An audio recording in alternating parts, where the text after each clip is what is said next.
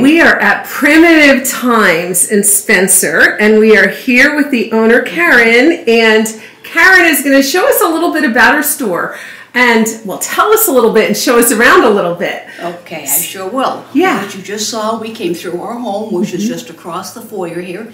Now we're on the opposite side of the house in Primitive Thymes, which is 6 rooms. I've been in business now going on 27 years.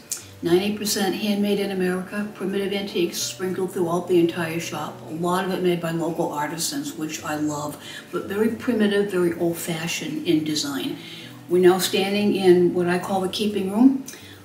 Keeping room is a keeping room because it has a fireplace in it. Years ago, the keeping room was the center of the home. There was usually a bed in it. There was a fireplace. If someone was sick, they were in the keeping room. Food was brought into them, so I have an artificial fireplace in here, and I just built this a keeping room, and it works out very well. Okay, so this is the keeping room. Yes. Yes. The shop consists of a keeping room, the eatery or kitchen. Off the kitchen is a linen candle room, and on the second floor is a tavern room and a bedroom, which we may not go up there today, but that comprises the shop. Then I have what I call the middle room, which is where the cash register is. Okay. And I try to set each one up to look like one of those rooms in your home and put items in there that typically would go into your eatery or go into your linen room or into your tavern room, and keep things as close as I can to give you decorating ideas as to what to do with the things. But this, I just love having a shop over here. That is clever. And what made you open a shop? Well, for 12 years, I did the typical really nice craft show where I made handmade primitive Santas and pieces all year long. Okay. And I was selling in a couple of local shops in addition to working full time, and I got burnt out.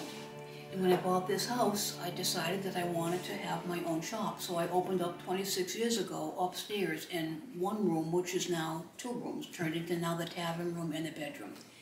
And here we are 26 years later. I've been retired now for 10 years.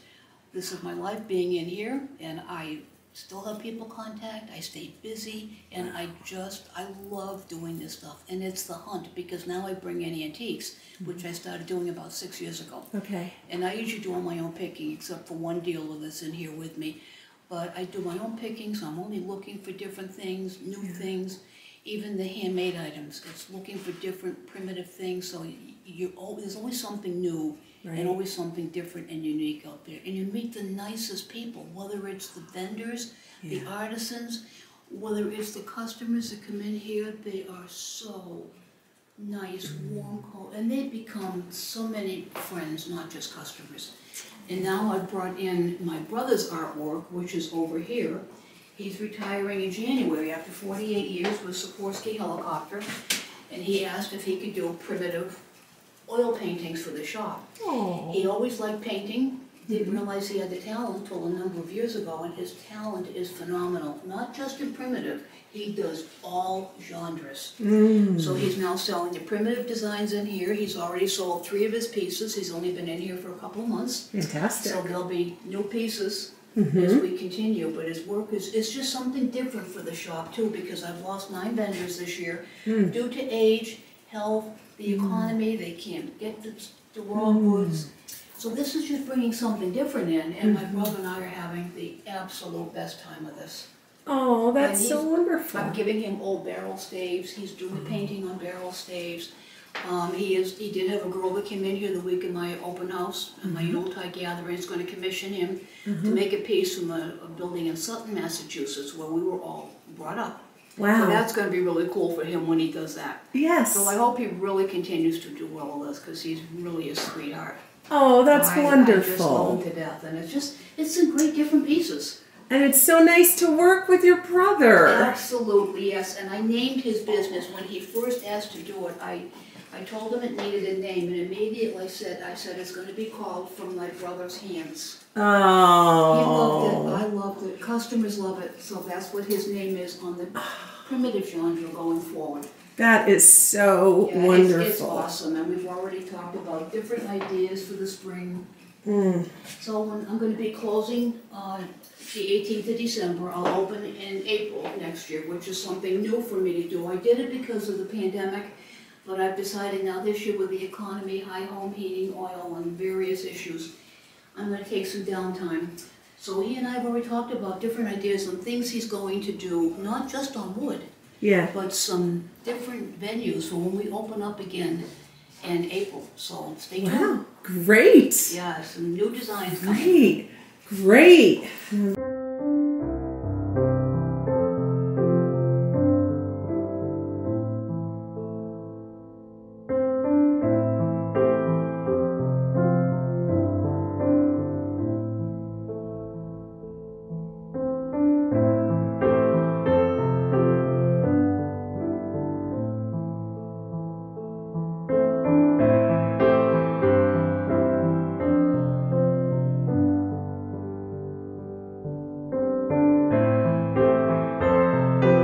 This is what I just call my middle room. This is where the cash register is, but I also keep this all decorated. There's everything in here is for sale. It's different ideas, different items. And again, I did the same thing with a little buttery in here. This was another closet door. Oh, I took the door yeah. off. It's amazing how people buy out of this little area. Well, you're standing right love it. here to shop, you know, and you're standing here in line, and then you go, oh, isn't that cute? Exactly. They absolutely love that little area. And for people that haven't been in the house, Yeah. again, it just shows them. Just take a little closet, Yes. a little area, and Yes. you can turn it into your buttery. Because not everybody gets to go through the house. No. No. See the same principle this way. Right. We're doing what I call the eatery or the kitchen. Okay. At one point, this was an in-law apartment over here. Oh. So this is the kitchen. Rich made this dry sink because behind that is the washer and dryer hookup. Oh, wow. So he made that dry sink to cover that. Mm-hmm. The sink is still all in here with the plumbing, which I just cover and camouflage it. Mm-hmm. And I just, you know, it's a perfect little spot for the kitchen, so I try to keep pieces in here that you could use in a kitchen, even though they could go in many rooms of the house. Right. I just had a girlfriend come over and redo this room last winter when I was closed, and I love the new colors, and so does everyone that comes in here.